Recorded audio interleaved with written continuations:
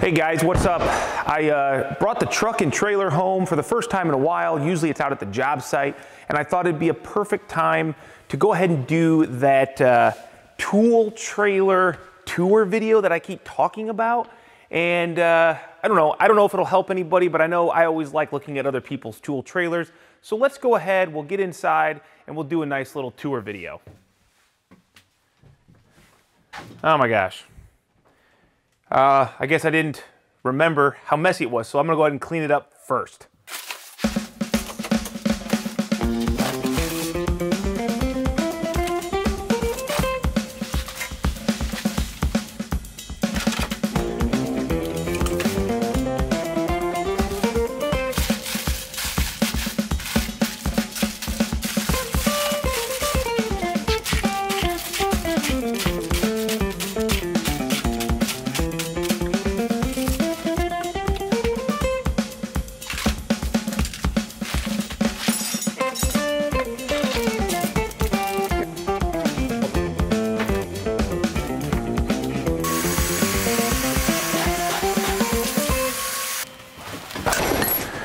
All right, now that we got a clean trailer, let's get into it.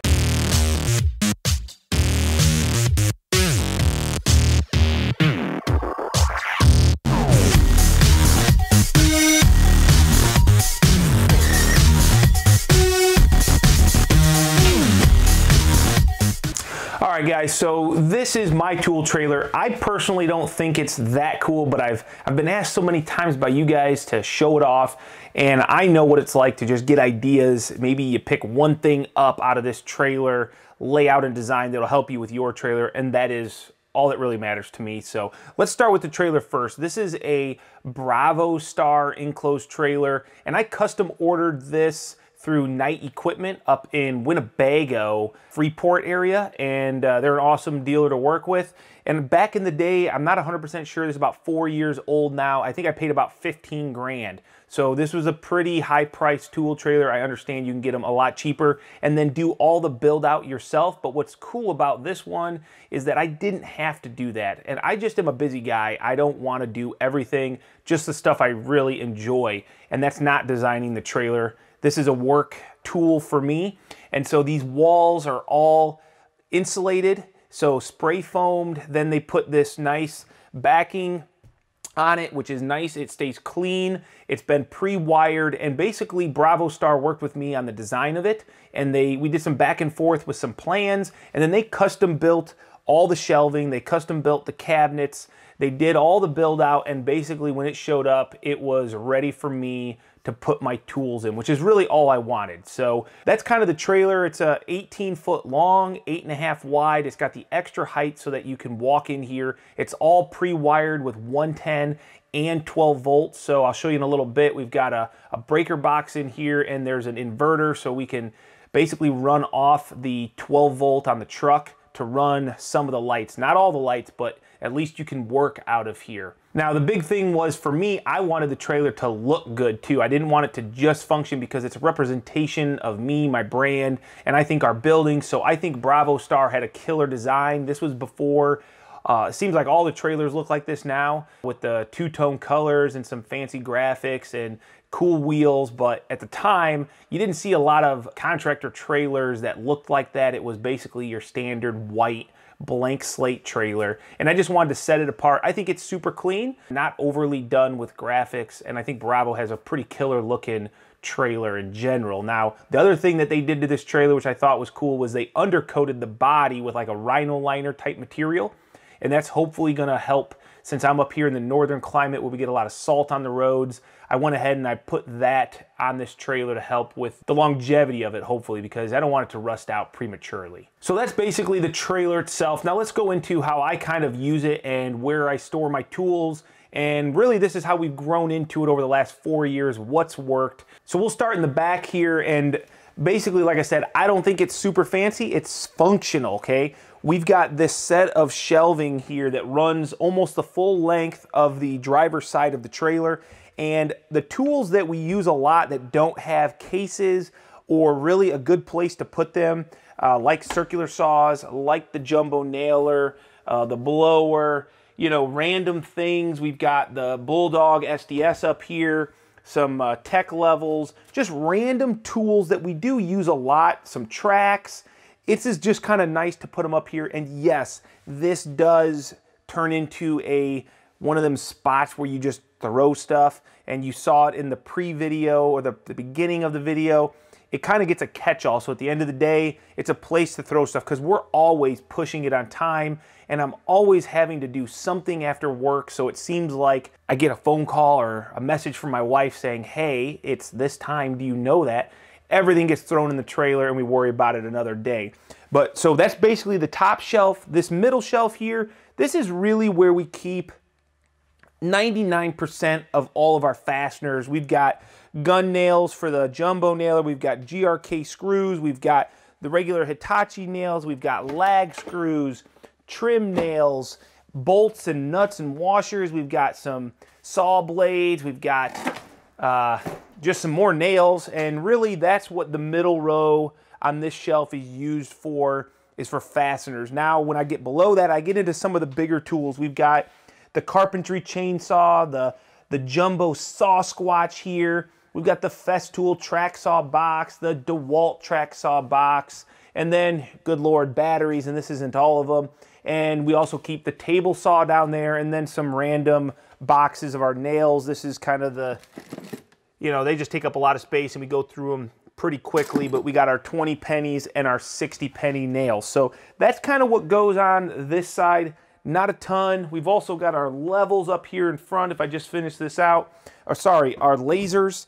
We got the layout station, the 350 rotary laser from Stabila, and then some tough job boxes with the radio up front, and our sweet Cougar paws, which if you haven't seen them, those are the magnetic boots for roofing, and I don't think anything in here is, I don't even know if anything in here is magnetic. It's all aluminum, and yeah, so whatever. That's okay, there you go. So I didn't want it to be a total epic fail, so I'm glad I found some metal there. So pretty cool boots. They help you when you're working on the roof. So let's go back here and we'll look at this section here. This was kind of developed just in this last winter when we got the cut hub. So you can see here the cut hub, and I did a video on this, and maybe I'll tag it if I remember, but you got to have the compressor out of the way. So here is our Hitachi compressor.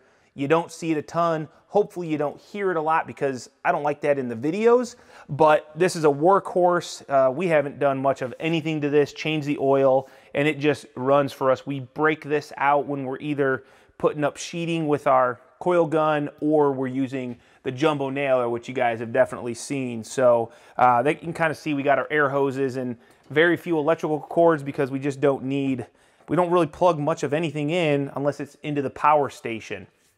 Safety gear, we got the a nice place to hang up my harness, some accessories for the cut hub, but as I was saying, this kind of fits in here nicely, doesn't take up a whole lot of room, and if nothing else, it actually gives me another workbench. This is kind of, well, Greg thinks it's his coffee table.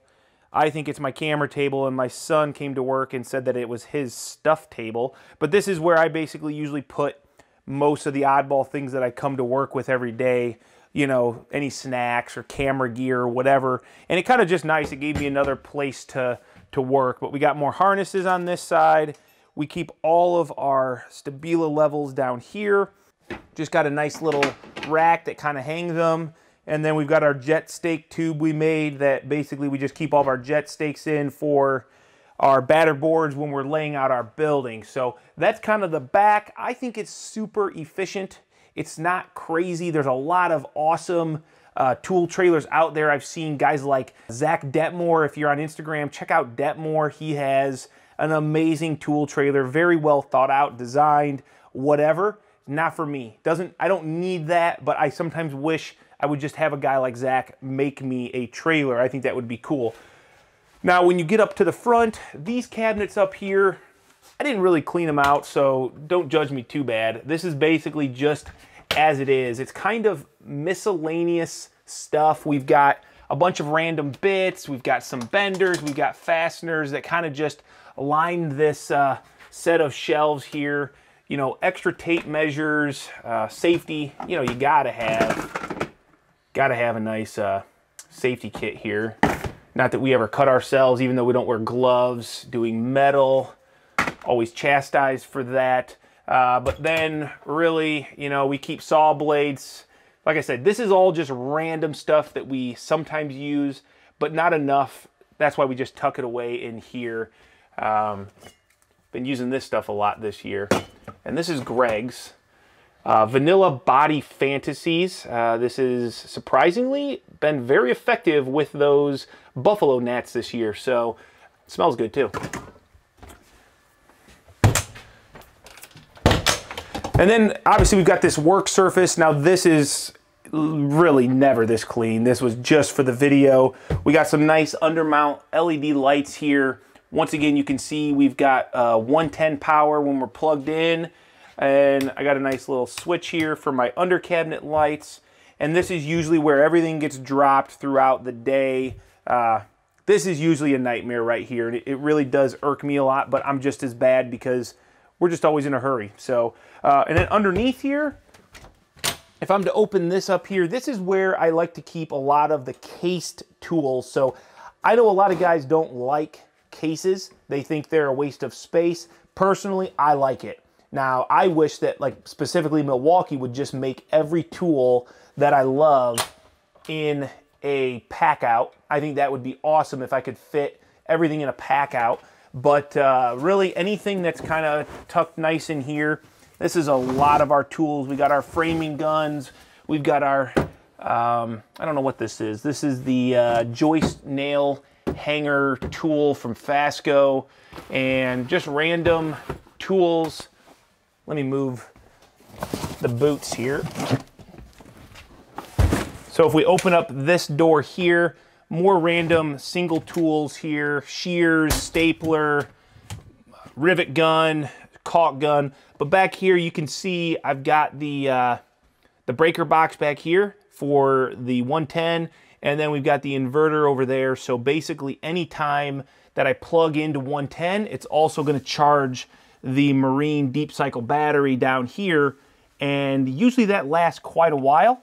And then we've got a 50-foot RV cord, so we can get a 50-amp service to this trailer. Right now it's just plugged into a 110 outlet to power everything that we need, and right now it's charging up the battery.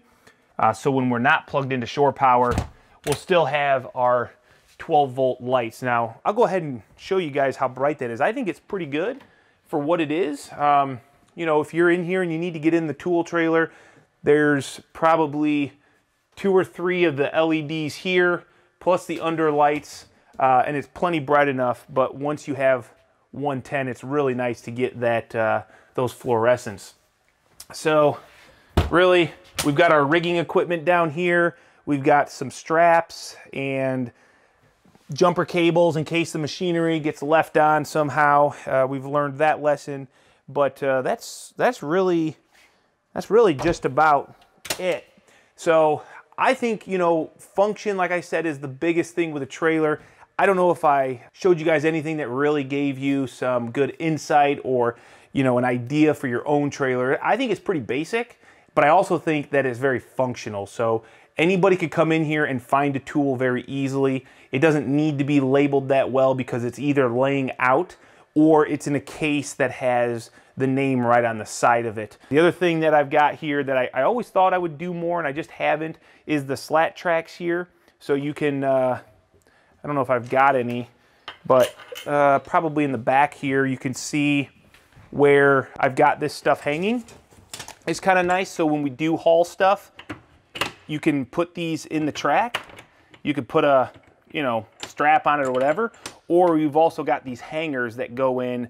You know, we got our 200-foot tapes, some cords, and whatnot. So once again, I think it's a pretty simple design. I don't want to clutter it up too much because you can see I'm very proud of the sticker wall. If you guys follow me on Instagram, you would know that I've been doing the sticker swap for about 2 years now, and I haven't counted exactly how many stickers there are, but I think it's an awesome, I guess, community type thing that we do where we swap stickers or people just send me their stickers just to get on the wall. And I've got a ton of stickers right now in a pile that I got to put in, But if anybody's curious what that's all about, I know my clients always ask me, what is up with all the stickers? I just think it's cool. I'll probably never be able to get rid of this trailer just because of the stickers alone. So I don't know if that helped anybody out there with maybe thinking about a future trailer, but I do know it helped me, if nothing else, clean up my trailer and prepare for my Monday out on the job site. So thanks a lot for tuning in to today's episode, guys, and we'll catch you on the next video. Make sure that you're hitting that subscribe button so you don't miss any of the videos, and definitely go check out the current build series because I think it's going to turn out, I already know it turns out epic, and you won't want to miss it. So thanks a lot. We'll see you guys later.